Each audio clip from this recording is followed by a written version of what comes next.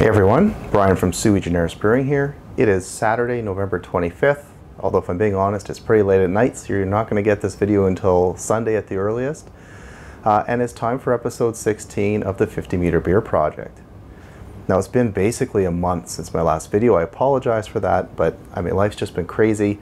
I haven't had a chance to sit down and record any video, but I have made a fair amount of progress on the 50 Meter Beer Project, and we're getting very close to brew day. Probably my next video will be brew day, so we're almost there. In my last video, I malted the Harrington barley, which was the somewhat modern malting grade barley that I produced over the summer. And since then, I have also malted the Bere barley. This is the 1200-year-old sort of medieval era barley that I also grew over the summer. That barley I malted a little bit differently than a Harrington because I was aiming for a little bit more of a character malt. So there I made something closer to a brumalt. It's quite easy to make. I'm not going to go through the details because my last video went into it in a lot of depth. The short version is that I soaked the grain to get up to around 46% moisture, at which point I allowed it to germinate, and then I kilned it at, I believe it was around 50 degrees Celsius for 16 hours. And that sort of longer medium temperature kilning sort of allows more Maillard reactions to take place. It should develop a lot of malt flavor within that grain and hopefully still retain some of its diastatic power, and I'll come back to that in a moment. So that went pretty much flawless. Unlike the Harrington, I had no issues with bacterial growth or anything like that, and the malt itself looks really nice. About the only problem I've had with it is the rootlets are really hard to get off of that grain. The Harrington was much easier to clean the roots from. But other than that, it was a very easy grain to prepare and it came out quite nicely.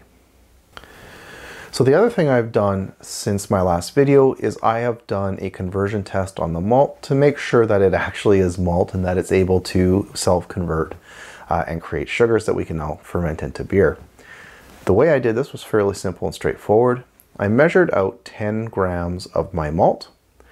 I blended it to a relatively fine powder in my spice blender, and then I added it to 3 times its weight in water, already warmed to 66 degrees Celsius, which is sort of an average mash temperature. And I then held those little mini mashes at that temperature by placing them into my pressure cooker with the temperature set to 66 Celsius. I also ran some Proximity Malt through this, this being a commercially produced pale ale malt, just as essentially a positive control as well as a benchmark to measure my grains against.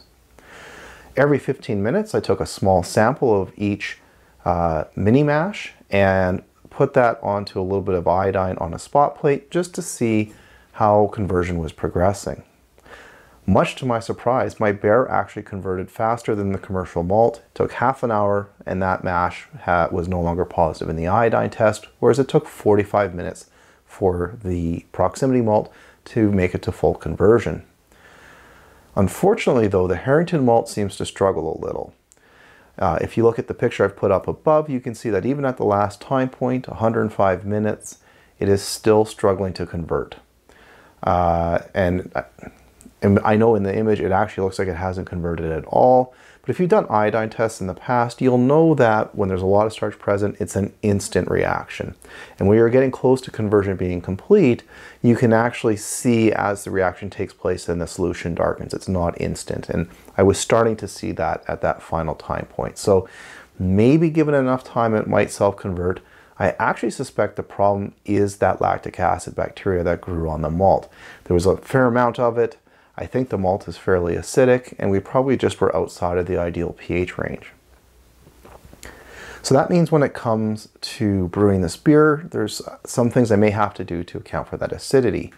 Now I am just hoping that that really potent Bere barley malt will be able to just convert everything, give the extra enzymes that are needed to finish that off, and that I won't need to do anything. But if the pH is really quite low, I may need to add some chalk in order to bring the pH up to a more reasonable mash pH. Now that kind of breaks the 50 meter rule because I don't have any chalk available on my property, but I'd rather sort of break my 50 meter rule than not make beer. Of Of course, the other thing I can look at doing if I need to is to blitz up a little bit of commercial malt and add that in as well, just to help give some extra enzyme. And that, of course, is something I could always do midway through the mash if it's not progressing as I hope it will. Now, while I was doing these mini mashes, I was also using my refractometer to measure the gravity of the wort that was being produced in those little mini mashes. My goal there was just to get a rough idea of how much sugar I could expect out of my malt, again using that Proximity Malt as a baseline. So once that Proximity Malt had completed conversion, that 3:1 ratio of water to grain had a gravity of 1084. Which I think is pretty average for pale ale malts in that sort of a concentrated mash environment. Much to my surprise, the Bere barley was only 10 points lower than that. It came in at 1073. I was really surprised by this because a lot of sources I've read claim that Bere barley only has about half the starch in it that more modern strains do, and that's about 84%, not 50%. So there's a little bit more there than I had anticipated. But what really surprised me was the Harrington barley, because as I mentioned a few seconds ago, it wasn't converting very well. But even so, by the 1 hour time point, it was at a gravity of 1060. By the 90-minute time point, that had gone up to about 1074. And when I finally pulled the plug at 105 minutes, it was actually up to 1081. So just shy of the Proximity Malt.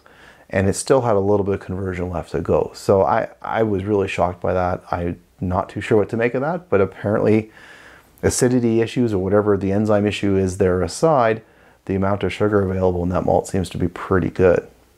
So with that, I am basically ready to brew, and it's time to start formulating my final recipe.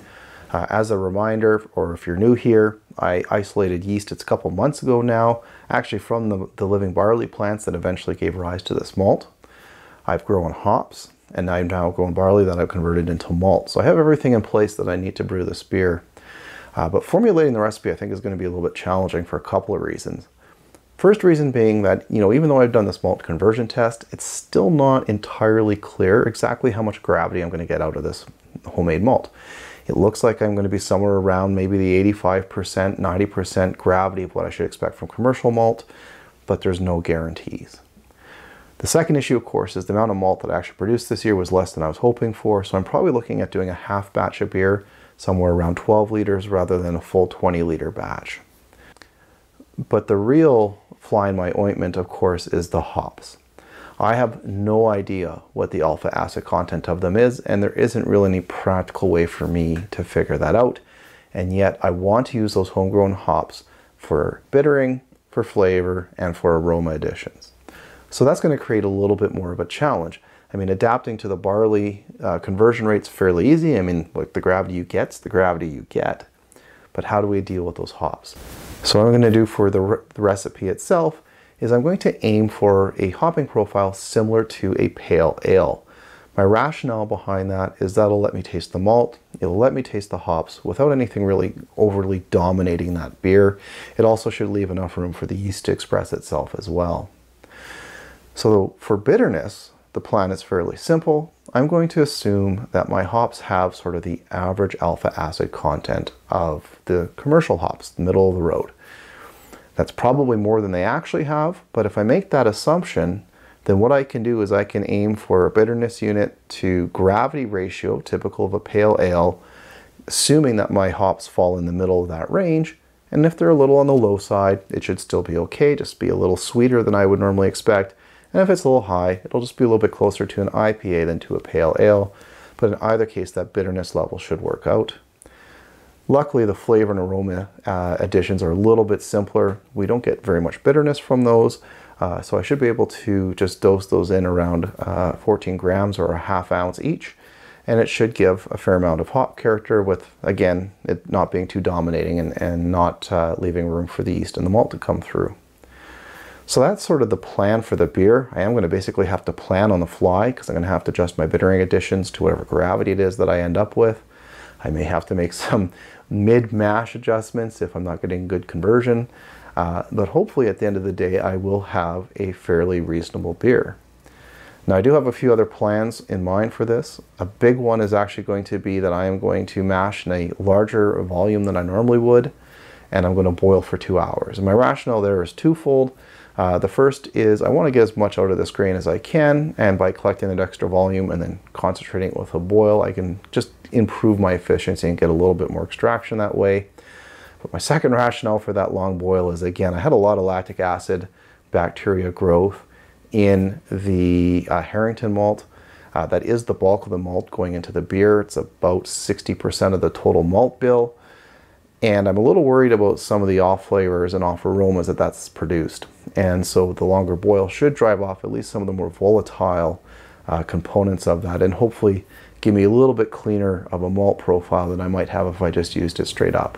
I really think I'm kind of in a sour malt territory with that grain. So this beer's probably going to be a little bit tart, but I'm hoping by boiling it a little longer I can maybe drive off some of the aromas that came along with those bacteria.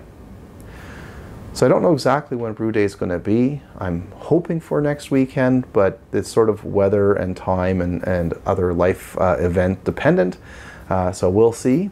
But I'll obviously be posting a video on brew day. I'll try and capture some video as I brew, hopefully of beer being made and not just me being frustrated.